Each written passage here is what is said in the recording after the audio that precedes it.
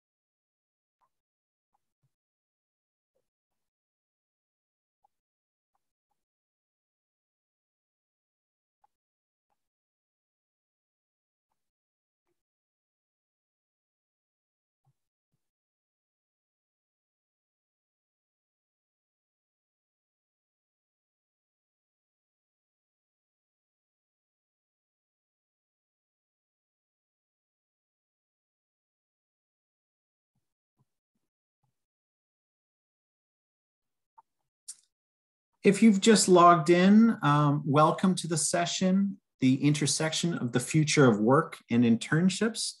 We're just going to give it a couple more minutes before we begin, but I just wanted to thank you for joining us today.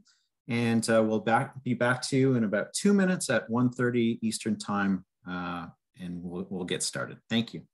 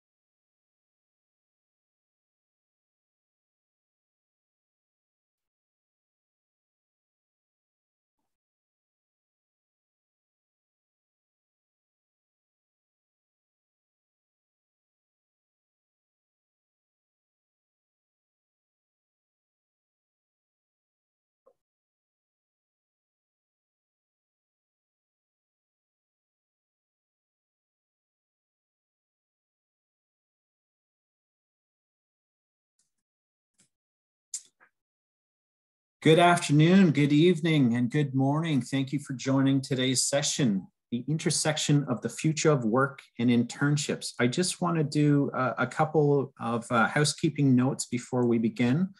Today's session is going to be recorded and will be available on the internship-network.org website following our session today. And also, as you can see, or I hope you can see, if you're able, we have closed captioning available. And I will do my best to describe the session slides as they come up. The opening slide that we have has a picture of Hamza Khan, who is our featured speaker today. Hamza is a man who's in his early 30s, who is of South Asian descent, and we're lucky to have him here today. So I wanted to, before we begin our discussion, I want to introduce everyone who's part of today's presentation. My name is Matt Burns. I'm the founder of the International Internship Network. Many of you may know me as the director of the Global Internship Conference, which is a position that I had for close to 10 years.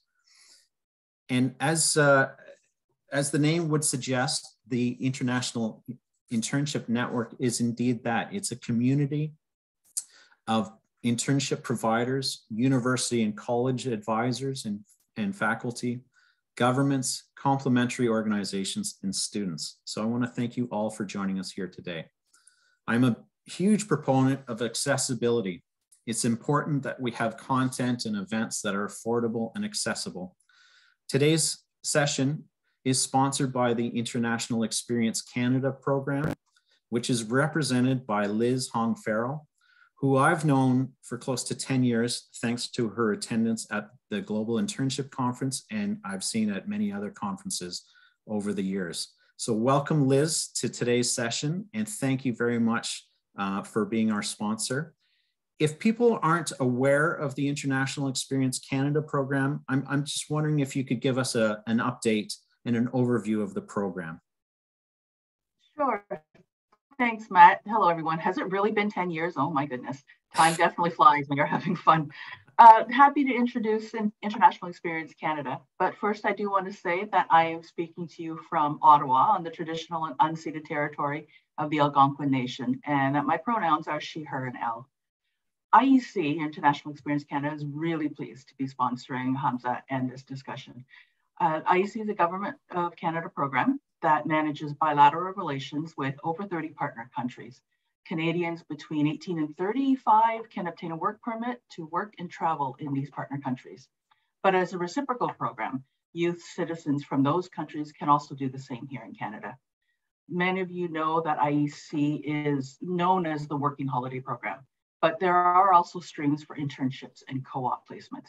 So we are very, very excited to hear from and learn from Hamza's talk today. Thanks, Liz. And I just want to describe this slide. I'm remiss that I've forgotten to do what I set out to do in the first place. So there is a picture of myself, who is a middle-aged male clinging to his 40s, and of European Caucasian descent. There is a picture of the International Internship Network logo. Liz Hong Farrell, who we just heard from, is also middle-aged. She is of Asian descent, and she's located in Ottawa, as we mentioned, and also accompanied next to her is the International Experience Canada logo. Next slide, please. I'm also very fortunate to be joined by two familiar faces for many of you, I think. We have Zaman Ishad, who is the Chief Design Officer for Empower Meetings. Zaman is working on the back end and making sure that everything is running smoothly. And we also have Dr. Kate Moore, who is a former colleague as well, and she's the principal and co-founder of the Global Career Center. And Kate will be doing the curation of today's Q&A towards the end of the session. So be sure to use the Q&A feature of Zoom to put in your questions, and Kate will do her best to ask them or send them along to Liz and Hamza to answer for you. So thank you both to Zaman and Kate for your work today.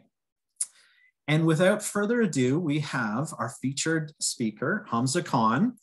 Hamza is the future of work expert, author of Leadership Reinvented. Hamza is a best-selling author and keynote speaker whose TEDx talk, Stop Managing, Start Leading, has been viewed nearly 2 million times. He is a top-ranked university educator and respected thought leader whose insights have been featured in notable media outlets such as Vice, Business Insider, and the Globe and Mail. Hamza is trusted by the world's preeminent organizations to enhance human potential and optimize performance. His clients include the likes of Microsoft, PepsiCo, LinkedIn, Deloitte, Salesforce, TikTok, and over 100 colleges and universities. As the co-founder of Skills Camp, a leading soft skills training company, Hamza is on a mission to empower leaders and teams to thrive in the future of work. Please welcome Hamza Khan. Thank you for being with us here today, Hamza. What a pleasure, Matt. Thank you so much. That was a very generous introduction. I'm so excited to be here with you, my fellow panelists, and to dive deep into this topic. This is something I've been looking forward to for several weeks now. Well, I feel like it's a great confluence of your expertise when it comes to the future of work, and also students and internships. So I feel like we have a lot of ground to cover in a short amount of time. So maybe I'll just jump into it. So we're obviously living in unprecedented times when the physical and virtual structure of work has changed at lightning speed. Can you recap where we are now after 20 months of the pandemic, how we got here, and where you think we're going in the next few years? This is very top of mind for me. So March of 2020, my father's store, which is located in downtown Toronto in an office building, was deemed non-essential. And he has been waiting for 21 months now. Wow, it has been 21. It's been a long time, man.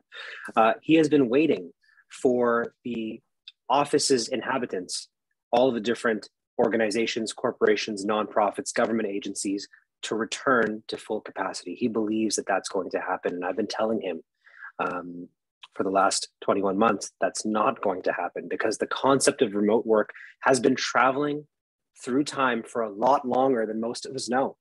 Over the last 12 years alone, it has seen a nearly 160% growth worldwide. So remote work, virtual work, this concept has been in movement for a very long time. And the pandemic, if anything, has been a catalyst for this. So in the beginning, think back to the factory boom following World War II. There was a dominant style of management known as Theory X. And I talk about this in the TEDx talk that you alluded to earlier, Matt. Theory X is rooted essentially in feelings of distrust. It's fundamentally anti-human. It assumes that employees are lazy, unmotivated, that they don't want to work, and they need to be micromanaged. Over time, though, there has been an awakening to the opposite, which is the Theory Y style of management. And these theories were posited by one Douglas McGregor. So are you familiar, Matt, with Gallup's State of the Workplace report that is published every year? I've heard of it. I couldn't dive into it and give you any details, but I am familiar with it. Yeah. So you might have seen like snippets come up, and every year it says the same thing. And this is the thing that flabbergasts me. Gallup has been saying the same thing for more or less the past decade, that purpose is the most important thing for younger generations. The future of work has very little to do with the dichotomy between in-person and virtual, or hybrid for that matter. I mean, the thing that younger and younger generations, the students that many of us on this call are ultimately serving, all they care about is purpose. Are they working for an organization that's doing something important in the world? Does their personal why align with the organization's why? And will they be empowered to do that job, irrespective of what irrespective of what the office looks like? And many companies at the start of the pandemic, some that come to mind, Adobe, Salesforce, Spotify, Twitter, even Microsoft, who I recently spoke to, all made the switch immediately at the start of the pandemic. They said, we're going to go full hybrid. Most companies had to go fully online, full virtual, and then gradually transition to a more hybrid approach. But I was reading in preparation for this, I think it was a survey by Mercer that found that 70% of companies are planning to adopt either adopt or continue the hybrid model. So all of this is to say, Matt, the trend is here to stay. And there's actually a great, I'm going to find it as soon as I can, another report from Microsoft called the Work Trend Index that found that 66% of employers around the world are redesigning their workplaces to accommodate hybrid work arrangements. And I've actually confirmed this earlier this week when I delivered a keynote from Microsoft. And I actually asked them, I said, what are you doing? Like, what do the campuses look like now? And they said, Hamza, it's a bit of a ghost town right now, but that's because we are overhauling the traditional office workplace to accommodate that hybrid work arrangement. So take from that, the most important thing from what I've said over here, Matt, is that this has been a long time coming and it's here to stay. Right. So in terms of the virtual and the physical space in which particularly new grads and Gen Z are moving towards, like as they enter the workforce, is that addressing at all what you're talking about in terms of their priority being the purpose of the actual job? Is it in sync, in your opinion? Specifically, Matt, like the reconfiguration of the physical workplaces? Yeah. So, I mean, it's one thing to, have these new models in which in which, we're allowing people to either work remotely or a hybrid model where they can work both remotely and in person.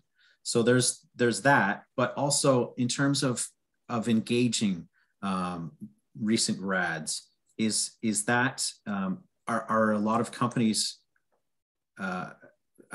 attuning their role as employers towards that?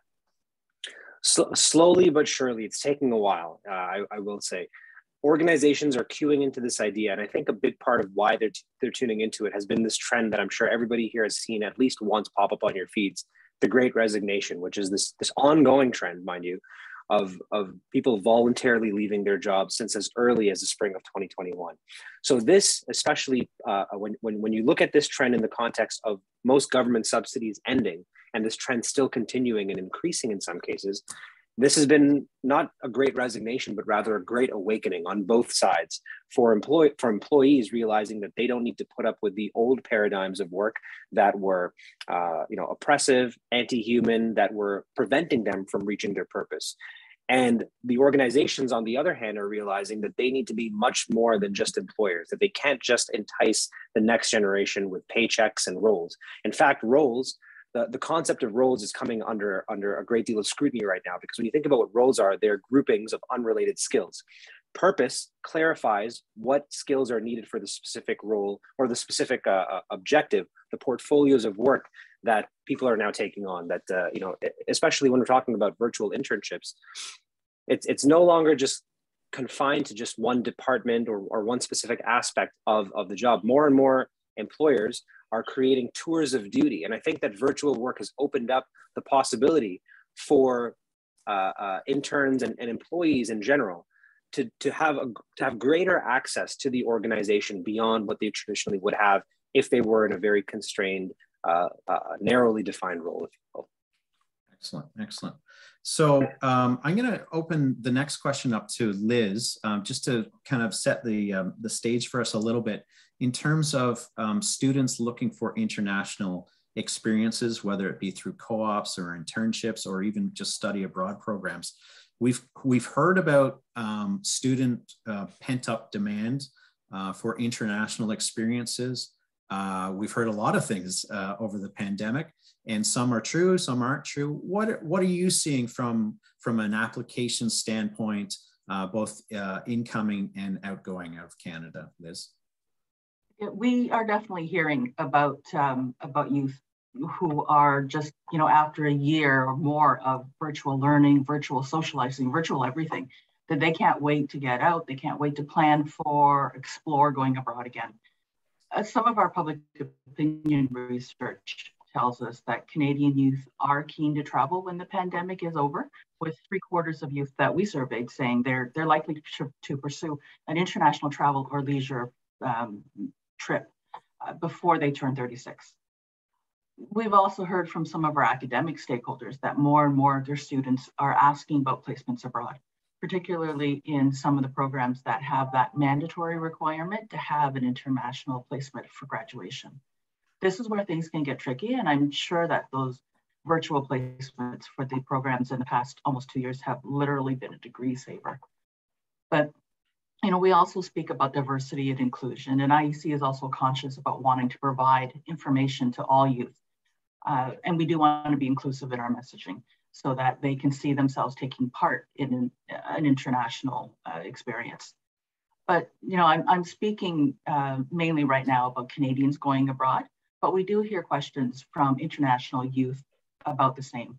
We have ongoing questions about how and when and in what conditions can they come to Canada. Luckily, even through the pandemic, we've been able to facilitate entry for IEC youth into Canada as long as they had a job offer. So, that door was not closed permanently during some of the restrictions.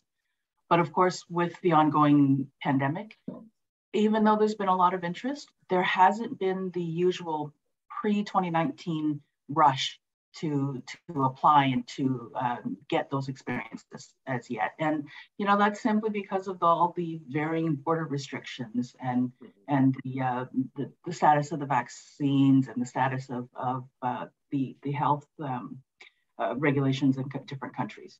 and now the new variants that are appearing. So we do hear that youth are cautious about going abroad. They want to, but they are cautious, and they're voicing concerns about things like those quarantine requirements. We do hope, though, that as things progress, those usual numbers that we are normally seeing pre-pandemic will come back up again, because youth can really have these life-changing experiences when they go abroad. Excellent. Thank you. Thank you for filling some of the gaps in for us, Liz. Hamza, I just want to go back to, and just so everyone gets to peek behind the curtain a little bit, we had a call to talk about what we were going to speak of today. And one of the things that we spoke about is what has been lost during the pandemic. And so some of the things that are obvious to all of us, I think, on this call are some of the experiences, international experience because of mobility issues. You just simply can't travel, or if you can, it's been very difficult. But we've also talked about some of the things that perhaps that we've gained.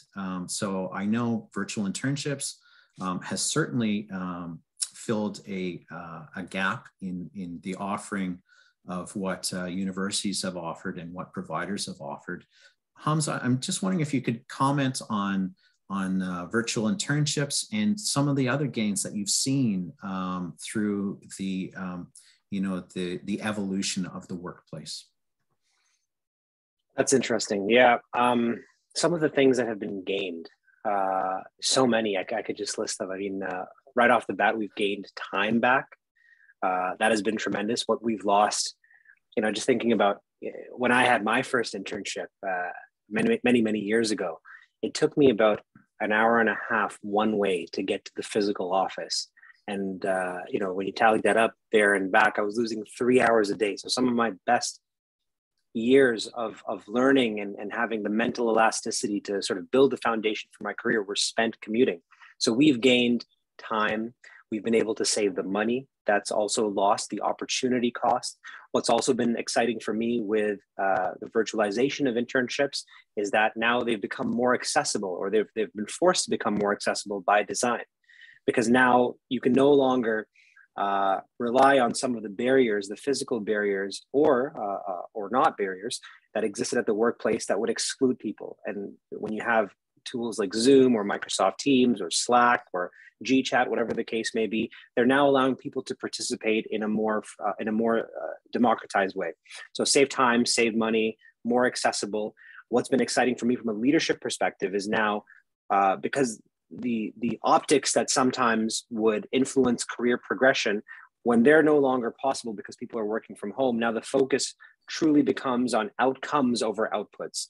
So just showing up early and appearing to be busy and walking through a hallway with a sense of purpose, and then perhaps that convincing a leader that you might be a much more productive intern or an employee, that no longer exists in this new style, in this new epoch of work.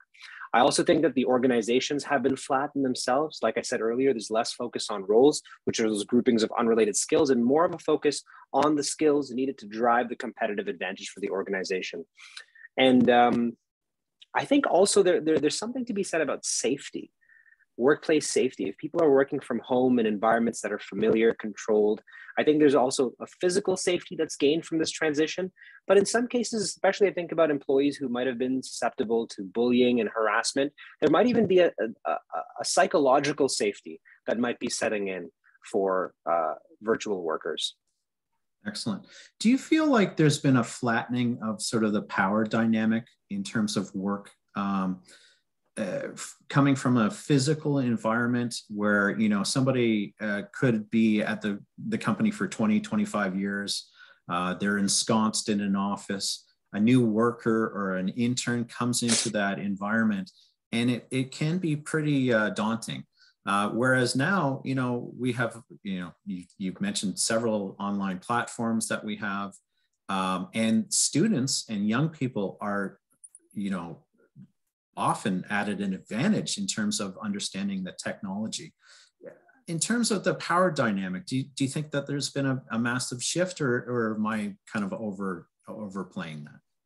No, you're absolutely correct in that. And I'm fortunate enough to have experience the full spectrum of different styles of organizational leadership. Many years ago, I was actually in the Canadian Armed Forces, and that's as theory X as it gets in terms of power dynamics and hierarchy and rigid structures. And then I eventually found myself working in student affairs, which is as laissez-faire and as flat as it can get at times. And then I was also the founder of a startup. I worked at startups. I've been a sole proprietor, and so I think I have a pretty good understanding at also a time before the conversation around hybrid work and virtual work had reached the levels that it is right now. So I have noticed that, and I have heard this also from my students that I teach, that this transition has given them unprecedented access, because now it's forcing everybody to let go of their comfortable ways of interfacing with other employees. And I'm thinking about some of the ways that I was able to develop social currency back in the day. There was the serendipitous networking that would happen in hallways, and the chance encounters, small talk over coffee. Those things now have to be replicated in a much more democratic way, where everybody appears on the screen. We take up the same real estate. There's no sense of there being a corner office. Some of the barriers that would reinforce what those hierarchies were in an office no longer exist. Sometimes even when I imagine there's people who've been surprised during the pandemic to see their boss, to see their supervisor wearing something much more casual than they would wear if they were in the office. I'm dressed up today because I want to show up as fully and as presently as I can for you. And I get really excited, and this brings out the best in me. But, if I was meeting with my team, I don't think I would be as dressed up. I would probably be very casual. I'd be wearing a hoodie, a t-shirt. I would just be dressed like how I would be dressed at home. And I think that opens up a different kind of dynamic that reduces the barriers, that shrinks the power distance between leaders and subordinates, if you will. Excellent. So we've heard of companies like Google or JP Morgan sort of talking about getting back to, well, I suppose a new normal, quote, normal. And if that happens, so they're saying, we do have offices that we expect employees to go to. We expect them in some cases like JP Morgan to be back, working full hours and being there in person, and probably wearing a suit, to your comment about a suit. It has the last 2 years. Is that going to put sort of the new generation to the workforce? Is that going to put them at a disadvantage that they haven't had that experience in a physical environment? And how can, do you have any tips that will allow them to catch up quickly if that is the case that they find themselves in? So my answer here might not be well received by any employers that are insisting on that rigid return to office, 9 a.m. to 5 p.m. suited, booted sort of paradigm. So I welcome any opposing perspectives over here. I think that iron sharpens iron. My opinions and any dissenting opinions need to be engaged so that we can find a better version of truth over here. So I would greatly encourage in the chat or people to unmute themselves and let me know if they disagree with this. But I actually think, Matt, the onus is flipped. The onus is now on employers to be more focused on the employee experience. And again, the great resignation, the big quit, whatever we want to call it, I truly think it's the great awakening, where tomorrow's employees, and especially Gen Y and Gen Z and whatever generation comes after that, like I said, this was a trend a long time coming. They're realizing, even with the government subsidies ending, they don't need to go back and put up with that sort of leadership style that is rooted in the theory X outdated paradigm. Because the Gallup State of Work has shown that what employees truly want is they want the ability to do what they do best. They want greater work-life balance and better personal well-being. They want greater stability and job security. They want a significant increase in income, and they want the opportunity to work for a company with a great brand. It actually has very little to do with all of the window dressing, all the theatrics, and all of the things that are not conducive to people just doing the best work that they can, free from all of the other fixings. I think that the onus, again, is on the employers to be more involved in the lives of their employees and to provide a financial, a physical, and a mental well-being support system, and to ultimately reduce the focus on outputs and focus on outcomes. And that has been another positive, another benefit that has come from this transition, where working from home has now prevented people who are maybe coasting at an organization, who are relying on all of the theatrics that were just described right now. Now the focus is just on your outcomes. Can you actually get the job done? Are you self-motivated? Are you productive at home? Are you disciplined in your work? And can you actually move the needle on work? I think that's what's ultimately going to win out over here. And any organization that is insisting on returning back to normal the way it was before, I think they have another thing coming for them. I think that they're going to have a really tough time attracting top talent. They are going to be able to fill their roles, but they're not going to be with the talent that will be necessary for them to outlast whatever coming changes are on the horizon. Excellent. I think a lot of your comments can sort of be encapsulated with the term engagement, which I want to get back to you on in just a minute. Sure. I'm going to just involve Liz in my next question, and that's with regards to study abroad in general, internships, co-ops, international internships, international co-ops. I know that here in North America, certainly the US, Canada, and there's a few other Western countries, we are sadly underrepresented by our students and young people going abroad for international experiences. And I've heard that there's been a lot of funding come available from the Canadian government. So Liz, in terms of like diversity, equity, inclusion, what are some of the goals of the Canadian government or the IEC program in students going abroad? And how do you think that we can best reach those goals? Well, I think it's really all about giving Canadian youth the tools that they need to develop and contribute to Canada. I think that is the underlying objective. Because we've seen from so many studies for so long that, yes, the nature of work is changing and the skills that are required in the labor market are also changing. And as the world becomes more interconnected, markets become more and more global, young Canadians need to increasingly be able to show that they have those global competencies that employers are looking for, whether it be virtual or in person. Skills like adaptability, problem solving, good communication skills, but it's also about cultural awareness and cultural sensitivity. International research also shows us that youth who go abroad to work or study as part of their education, they have stronger labor market outcomes after graduation. They have higher earnings, lower unemployment, for example.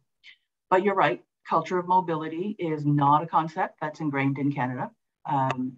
In European, some oceanic countries, it's definitely more about not if you're going abroad, but when and where are you going. So our Canadian culture still doesn't yet see the value of those experiences as a natural option for personal and professional development. So, as a result, there have been some studies that have said that Canadian youth are going to lag behind other youth in different countries in terms of those global competencies and being able to function and be more culturally aware because of that lack of mobility. Excellent.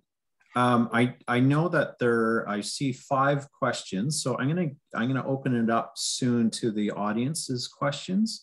But I do want to go back to Hamza, in particular with regards to virtual internships and hybrid internships.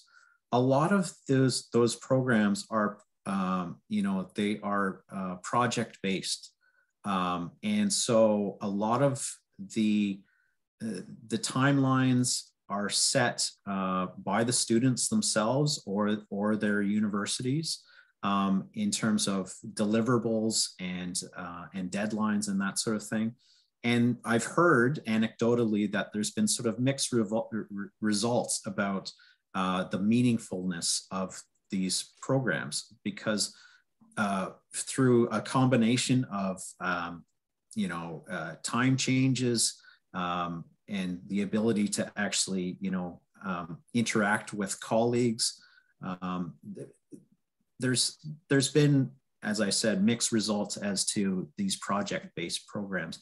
Do you have any any tips or any thoughts about how employers can best engage students in terms of some of the project-based internships that they're doing, and also how universities and colleges can prepare students for that type of model for their program. You know, just as an aside, you know, back when we were doing actual in-person internships as the majority of the programs, the student, you know, would go into their internship probably Monday to Friday, 9 to 5, and they would see in person their managers on a daily basis, so they would get their input. But now, you know, there's this remoteness in it, there's a lot of factors that could come into play. So Hamza, I don't know if you have any tips that you could provide our audience on that, and we'd love to hear it. Excellent question, and Matt, I'll encourage you to cut me off if I drone on over here, because I have so many tips that I want to give you. This is actually really top of mind for me because I teach a social media class at Ryerson, and I try to place students to job shadow and do internships. And one of my students was actually able to land an internship. She's based here in Toronto, but she's doing an internship with Tencent over in China. And I thought that was really fascinating, except she reached out to me earlier this week and she said, Hamza, I'm having a really, really tough time. It's a virtual internship. And she feels like her workflow is very reactive. And so these are the actual tips that I gave her. I said, first of all, do you have clear objectives and key results? Have you defined what success in your role looks like? And this is the one thing that I find is common across anybody who's feeling overwhelmed, who's feeling like they're not having a good employee experience, is they haven't defined what success looks like. There's a great book by John Dewar called Measure What Matters, and it breaks down the whole process of creating objectives and key results. What do you need to get done, and how will you know you're getting there? So that's one model. The second model is areas of responsibility. What is within your portfolio? So first, address clarity and gain that. Understand what you're responsible for, when it needs to get done. Then I also asked her to demand from her employer better overlap time, because she was waking up in the middle of the night to synchronize with their time zone. And the same thing happens here in North America. I've also heard the opposite, where foreign students doing virtual internships in North America have to adjust their timelines to react to the North American Canadian centricity of the office over here. But there are great websites right now that can just show you the best times to have that overlap time. What would be an ideal time between the hours of 9 to 5, if at all possible, somewhere else in the world, and syncing up over here. You don't need to have synchronous time all the time. You can do asynchronous work. For example, I was liaising with one of my employees in Singapore, and what we would do is we would record voice notes for each other. They'd ask me a question via voice, and I'd respond via voice. There was also another platform that we use called Loom, Loom, where I could record video questions and then have them answer. And so when I logged on at the start of the day, it would be like we were just finishing that conversation. So we would just add a little bit of asynchronicity to our work. Improving one-on-ones. If you're not already having them with your employer, insist on them. Ideally, what you want to do is have a weekly one-on-one and make sure that it's structured, it doesn't move, that you're not moving it unless there's an emergency.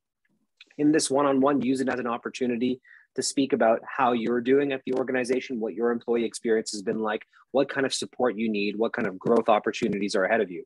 And then on that note, just a couple of big picture things that employers can do when it comes to virtual internships. This takes me back to my days working in student affairs at University of Toronto and at Ryerson, respectively. Good orientations. The research shows that a good orientation experience in the first 60 days of any first-year student's student journey is critical to their overall engagement and retention. So think about what you can do to make sure that when you are onboarding interns, that they're engaged from the jump. Give them a full calendar of programming, have them meet with different people in the organization, have them shadow people, learn. One thing I love to do with my interns specifically is I get them to reverse engineer the organization. So I give them this really cool exercise where I say, just don't go on our website, just whatever you know about this company, reverse engineer what our mission, vision, values, principles, and purpose are, and then present them to me, and let's synchronize them with how we actually talk about ourselves. And this comes back to another part of my life, which is branding. And you want to synchronize how you see yourself as an organization, how others see yourself, and how you want to be seen. Another thing that you can do here, Matt, and again, please cut me off because I can keep on giving you stuff. No, I'm loving it. I'm sure everyone listening is loving it. It's been something that people have been asking a lot about. So please let me give you like 2 or 3 more over here. Perfect. Give a never-ending stretch project, and one that I love doing is encourage. And this is the other thing too.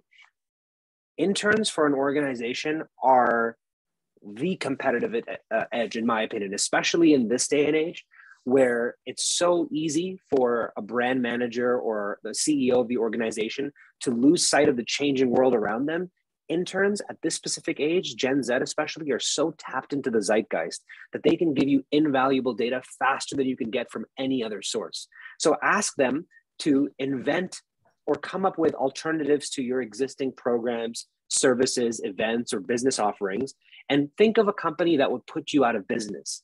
So entrust them with that responsibility. That they'll feel like that's, you're inviting them to co-create the organization. Give them a part of your business and say, how would you do this better, faster, or cheaper? Another thing that's forgotten about is professional development for interns. We assume that the internship experience is the professional development in and of itself, but go beyond that. Encourage them to come up with their own self-directed professional development plan that includes books, courses, videos, tours of duty that would see them networking with people outside of the organization. And then I'll end by saying this: overhaul your social activities.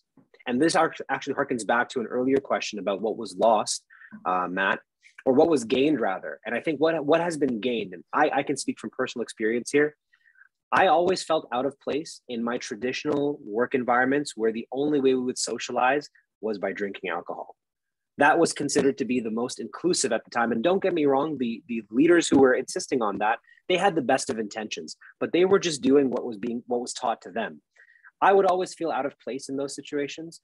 And what has happened now is organizations and leaders have been forced to rethink how to engage their employees online. And you can't just all sit around at home with drinks in your hand and have a conversation, because then what naturally happens is some people tend to close off. The loudest people in the room take up all the space, so on and so forth. So consider, leaders, the unique backgrounds and personalities of all the people in your organization. Think about parents, think about non-drinkers, for instance, if that is your go-to. Think about people who identify with different accessibility needs, who have different accessibility needs. Think about BIPOC communities, the LGBTQIA plus communities. In fact, make this easy. Ask them for ideas on what to do, and you'll be surprised. They'll recommend things like, I've done a couple of team builders during the pandemic. I've had a virtual magician. I've had a comedy show. I've had an escape room, believe it or not, that was conducted on Zoom. I thought that was really cool. We've had, competitive games and whatnot. So overhaul your social activities. And this would be something that would really resonate with your younger generations who are very focused on organizations that have a strong DEI or EDI mandate, rather. It's not enough to just have diversity at your organization, but you also have to actively engage them. That is fantastic. And if you don't mind, I would love to, I'm going to re-watch this recording, and I think I'll take your top 10 tips or Hamza's tips or something and share them with our audience, because I'm sure people have been furiously writing down the tips that you've just given. So thank you very much. I'll give you one more quick one over here. Yes, please do. So I've been seeing a lot of tech companies do this. They personalize the onboarding experience by mail. And this is the thing, because we're all working from home, we have to bring the office to you. They're personalizing the onboarding experience by creating a box of all of the things that you would probably have on your desk on your first day of your internship. A mug, a t-shirt, lanyard, whatever the case may be. Create a fun kit and then mail them to your interns, mail them to your employees, and let them know that welcome to the team. You're here, join the team. This is a gift for you. And don't just stop there at the onboarding experience. Think about ways that you can include this into, maybe monthly socials or quarterly reviews. Use the expectation now that the world comes to us via delivery. Use that to your advantage. Your employees are already primed, no pun intended. They're already primed for that kind of experience. Right. Fantastic, fantastic. So I think we've heard enough of me talking and asking questions, and I know that there's lots of great questions. I just want to go to the next slide, Zaman, if we could, and just describe, this is a slide that was given to me by Kate Moore, who is our Q&A curator, which is very appropriate. And just so people in the audience know, it's somebody standing at a podium on a stage. They had obviously given a speech, and there's an audience, there's a line of people who are about to ask a question. And the caption underneath the image is, "We'd now like to open the floor to shorter speeches disguised as questions." So with that in mind, I'm going to send it over to Kate, who I know has been monitoring the Q&A feature. And Kate, perhaps you could ask the first question to Hamza. Happy to do so. And I believe I'm setting us up for more of Hamza's tips. So be ready. Perfect. Get your pens ready. Combining a few questions that have come in regarding isolation in the workplace and how current employees may feel that, how students may feel that, and what are some ways that, you know, we as employers can overcome that, as educators can help students, support students in that journey, and also tips for students regarding isolation. And then also just had a comment regarding mentorship and social capital, I believe, as other areas related to that as well. So over to you. Oh, yeah, that's this has been something that has come up with my students time and again, these feelings of isolation, profound loneliness that have been creeping in. I mean, they were always a problem even before the pandemic, but certainly the pandemic has exacerbated them too.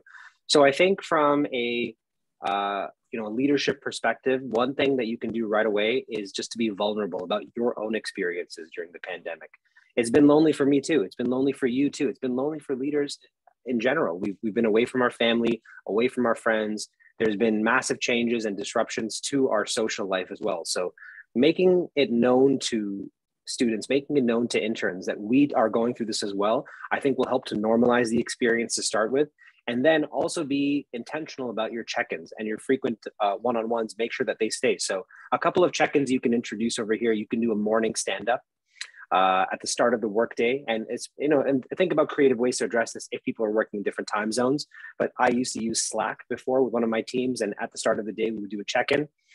Let me give you the full array of the different types of check-ins that we have. So on Mondays, coming back from the weekend, we do like a, how was your weekend? Give us a high and a low. What was the high of your weekend? What was the low of your weekend?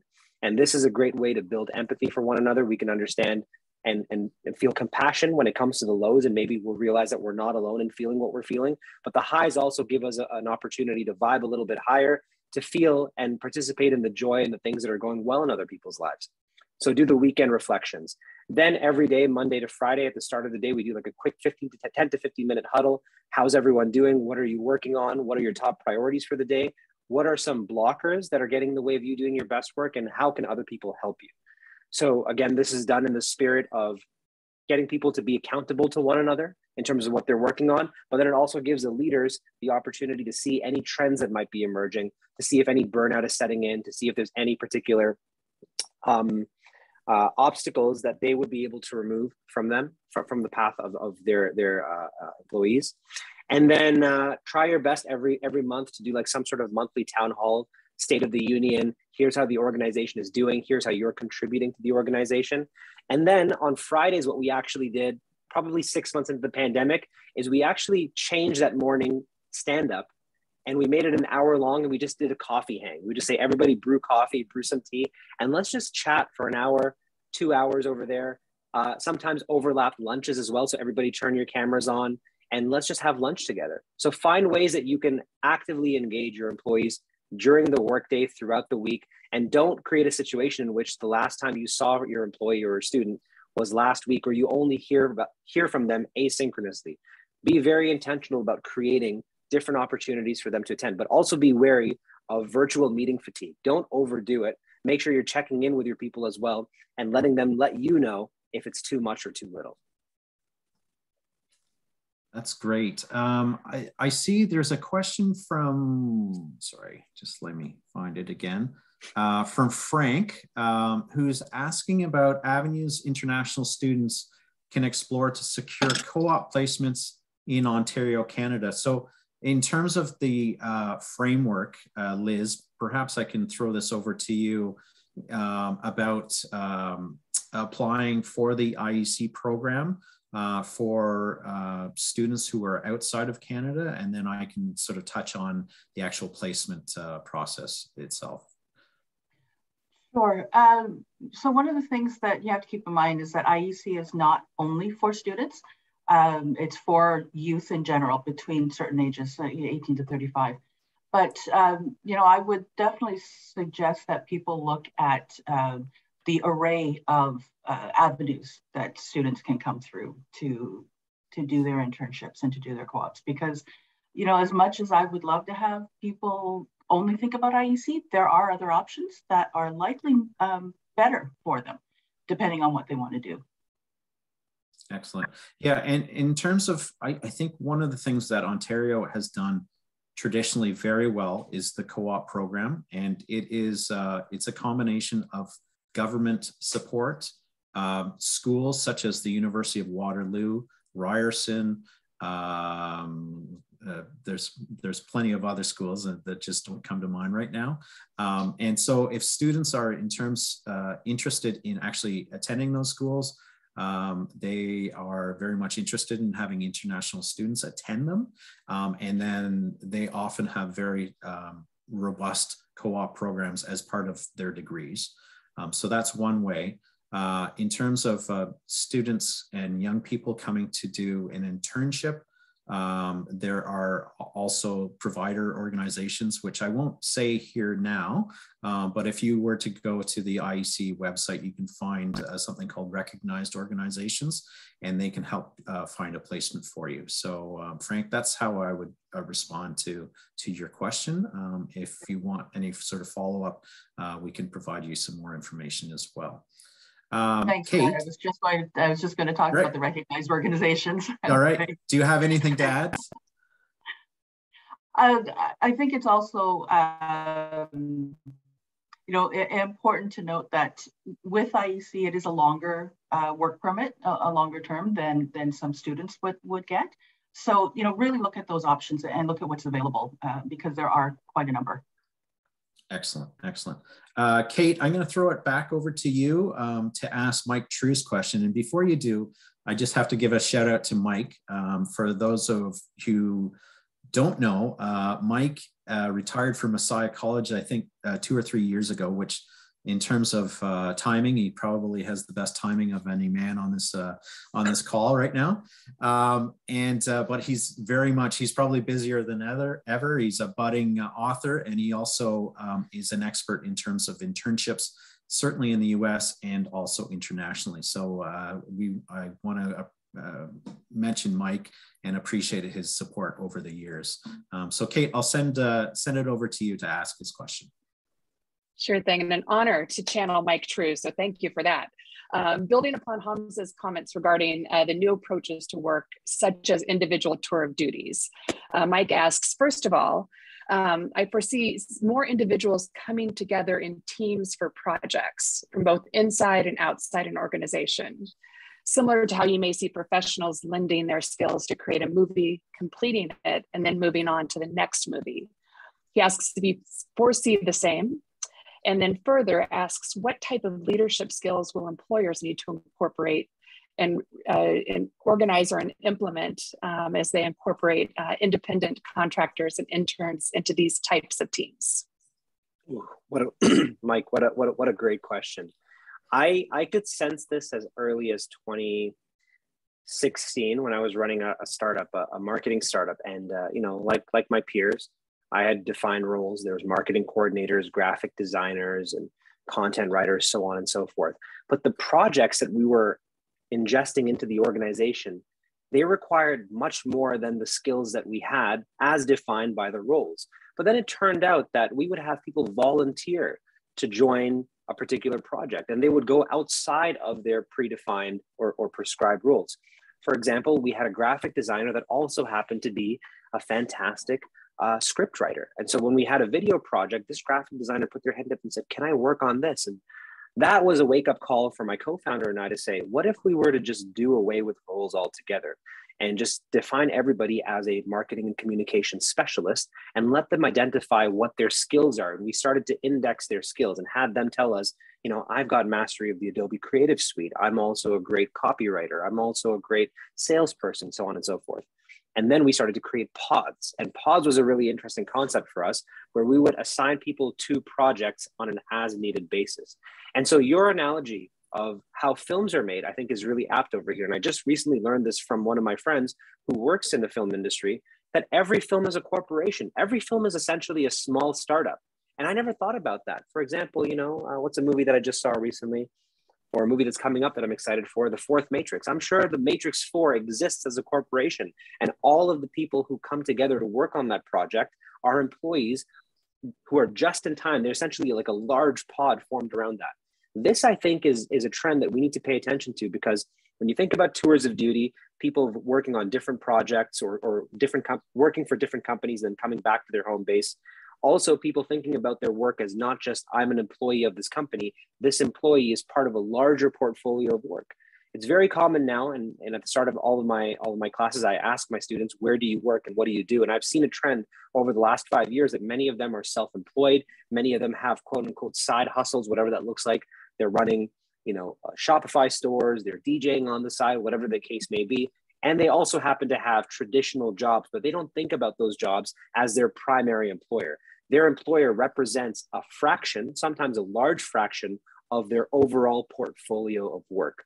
So what employers need to do is accept that this is something that's happening. And if they want to command a larger piece of that pie, then they need to, again, the onus is on the employers to make themselves a more desirable place for that employee to spend more of their time, to give more of their time, energy, and attention to. Because unless it's stipulated in a contract, rest assured that your employees are open and primed to this new style of working, and they are going to find opportunities that will afford them more flexibility. So the skills that leaders can incorporate to welcome and empower this next generation of employees would be empathy, compassion, agility, flexibility, communication, but also the most important thing would be a growth mindset. I think that is perhaps the most important skill that any leader or any employee can cultivate for this new paradigm of work. And I would say the growth mindset is the ability to learn, unlearn, and relearn, and to repeat that cycle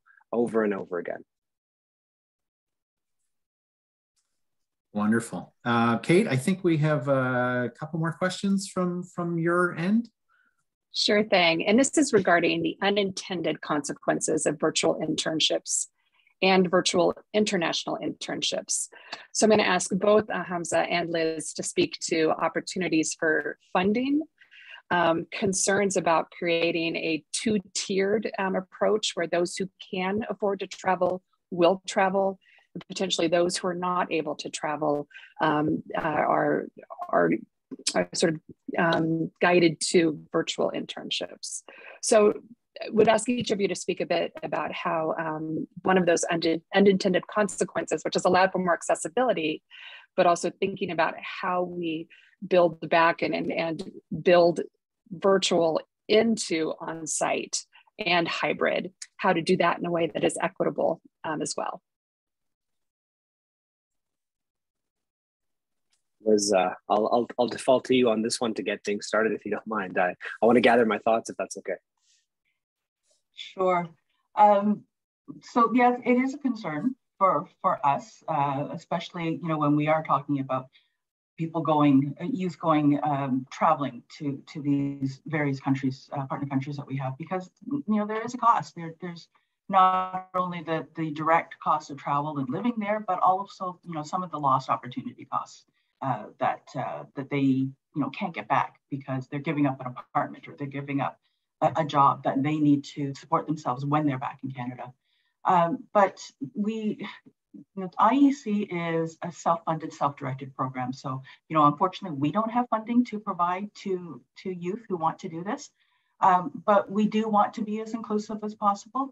So we work with as many stakeholders as we can to not only get information out to support youth. And we're talking about all youth as well as our communities of interest that we deal with, for example, Indigenous youth, LGBTQ2 youth, disadvantaged. We want to be as open and transparent as we can to see where there can be opportunities where organizations can partner together to make it happen. So, we're constantly on the lookout for partnerships to do that. But, it's not only our program that's looking at this. Our colleagues in Employment and Social Development Canada, in 2019, the government announced the outbound mobility pilot as part of its international education strategy. And that was to promote study and work abroad opportunities for Canadian college and university students. It's funded at about $95 million over 6 years. So this pilot, you might know it also as the Global Skills Opportunity Pilot. It has 3 key objectives, and it's to widen access to students, particularly those from underrepresented groups, to encourage work and study abroad opportunities in non-traditional countries, to expand that diversity, and to promote innovation to support approaches that reduce those barriers to participation. So, we're hoping that between groups like that, programs like that, things that we might be able to do through partnerships, that we can support more and more Canadian youth going abroad. And Liz, I'll add to that, and it got me thinking about a question from Matt earlier about things lost, things gained. I think some other barriers that exist when it comes to virtual internships: lack of career mobility, the lack of the serendipity, the chance encounters that happen, lack of social interaction, and sometimes what I see on the other side of our research which is like a dehumanization of the employee because they've just been reduced down to essentially a tile on a virtual meeting. And sometimes the disproportionate focus on outcomes is sometimes there's less patience for any underperformance over there because you haven't had the opportunity to create those social relationships and build up social capital. And so sometimes high productivity can mask underlying problems as well, like burnout, growing inequities, lack of empathy, lack of inclusion, and whatnot. I think back to one of my first internship experiences. So I worked at Sony Music Entertainment at the start of my career, and I wasn't paid a lot. I think I was paid a stipend of $15 a day. I would actually lose money when I factored in the TTC going there and coming back and lunch and whatnot. I will just say right off the bat, I'm a champion of paid internships. But with that being said, sometimes I also coach my students, and I would be open to this as well, because I suppose I even do this as a public speaker, which is I will sometimes take on an opportunity if there's something else to be gained from it too. And sometimes the reward, let me be careful about how I phrase this, because I realize this is a touchy subject, right? There are times when the learning, the growth, and the self-actualization that comes from an opportunity is much more valuable than a paycheck. And again, I want to be very careful when I say that.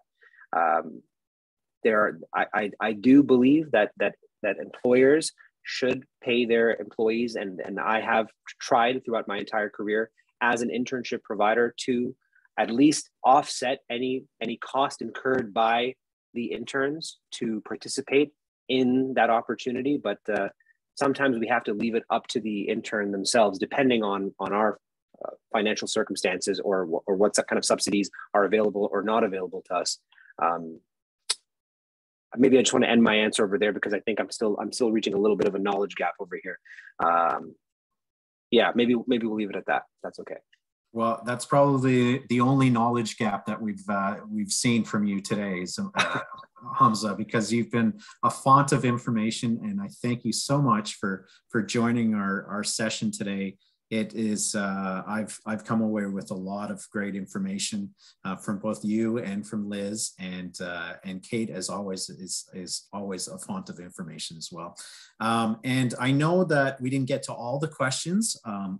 If you have anything further that you would like responded to, or any further information that you're looking, please feel free to send me an email if it's in regards to Hamza or anything that came up. If it's in regards to the IEC program, Liz's email is posted below her picture.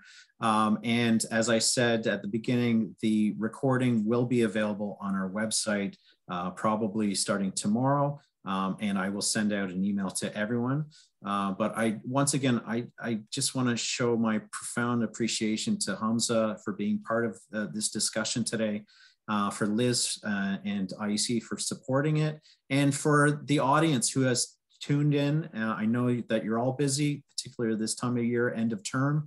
And I hope you have come away with a meaningful session, and we hope to do this on a regular basis. So be on the lookout for what's coming up in terms of the newsletter and a session in January. So with that, I just want to say thank you to everyone for tuning in, and hope you have a wonderful rest of your week and a holiday season, and take care, and please be in touch if you have any questions or concerns. Thank you.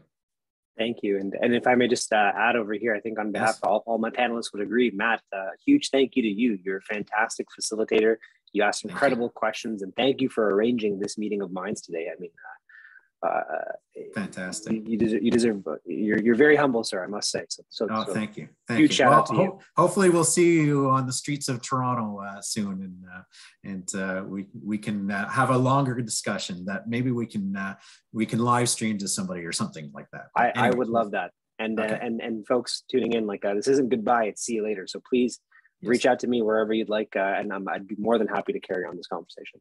Fantastic. All right, everyone, have a great day, and thanks again for tuning in. Take care. Take care, everyone. Bye. Thank you.